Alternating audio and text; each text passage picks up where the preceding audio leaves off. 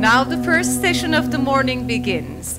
I would like to introduce Professor Dr. Ayşegül Yüksel and the chairperson, Professor Dr. Belgin.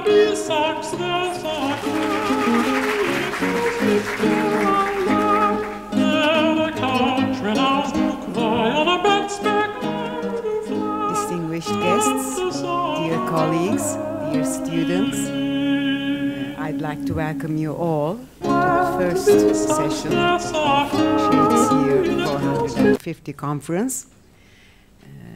I'm very happy to be here, and I'd like to thank the organizers of the conference for inviting me and for giving me the chance and the honor, the privilege to present Professor Ayşegül Yüksel.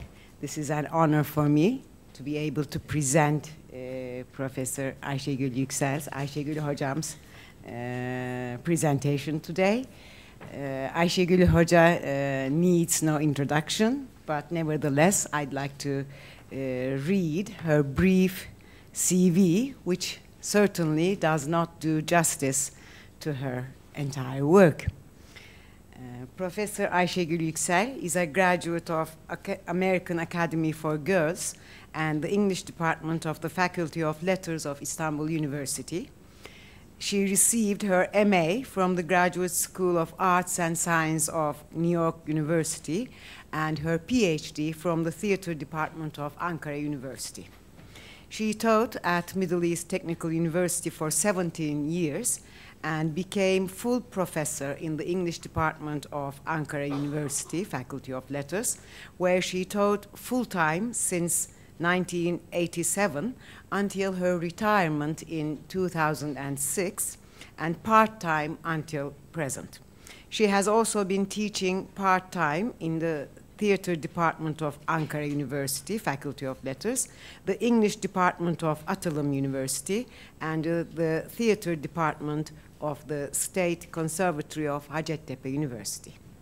Ayşegül Hoca has been writing extensively on Turkish theater and dramatic literature in general, and certainly British drama and British literature. Her articles have been published in academic journals and collective books, as well as literary and theater magazines. Some of her articles have been translated into foreign languages.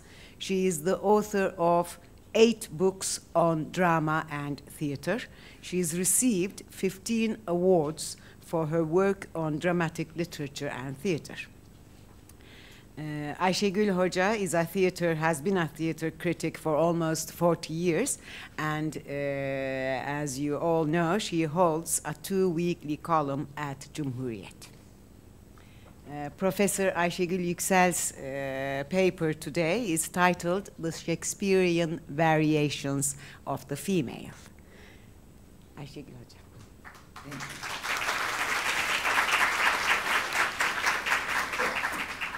Thank you, Professor Elbir. May I call you Belgin? We have worked together for so many years, but I think this is the first time we stand at an official position. I'm a bit nervous. I'm so happy to have her because in the highly crowded classes of Tarih, the English department, we shared those around 200 students in each classroom, which only held 90, which only had 90 seats. So our body-body relationship, I think, will be going on forever. We shared the same fate for a very long time. I have written down what I had to say because I was afraid of losing track of things. Because when Burçin asked me about the title of my paper, I just said, Shakespearean Variations of the Female, not knowing how long it would take me to bring together all the information I would like to convey. So, just to not to take your time and energy, I'm going to read. I'm sorry for that. Normally, we should be talking as if we are in a session of a lecture, but here we go. Now, in this talk, I aim to discuss the various types of female characters Shakespeare has produced in his drama. Most of those Shakespearean females, as we know, and as Professor Hallman had mentioned, are as popular as Shakespeare himself. And they have remained as the most prestigious roles for actresses since the time they were produced. This is surprising.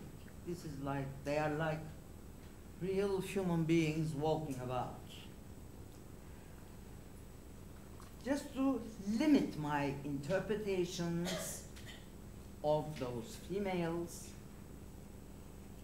and to avoid misleading interpretations concerning Shakespeare's characterizations, I thought it would be wise to start with a warning by Professor Terence Hawkes, who in his book titled Meaning by Shakespeare points out that we can have no objective access to an essential Shakespeare, to the plays themselves or to what they really mean. By this he means that there's no sure way of mastering all that Shakespeare has produced in his dramatic texts. There are too many things we don't understand, and there are things we don't know, and perhaps we will never know. That was more than 400 years ago, remember? All the same, I would say, it would be necessary to note that the truth concerning Shakespeare's females is embodied in the texts themselves and can most safely be studied in terms of the information these texts provide. So our only guarantee seems to be whatever we have in the texts. So it follows that Shakespearean females are stage figures that only come to life within the process of a close reading or a theatrical performance. Therefore, they are not open to the speculations like real people like you and me who would be subjected during gossips, during analyses, would be subjected to such speculations in true life situations. So, just as Hamlet is not, cannot be thought to be walking along at Kızılay, we wouldn't think of Lady Macbeth having a shower in Sheraton. And we cannot really speculate much about that.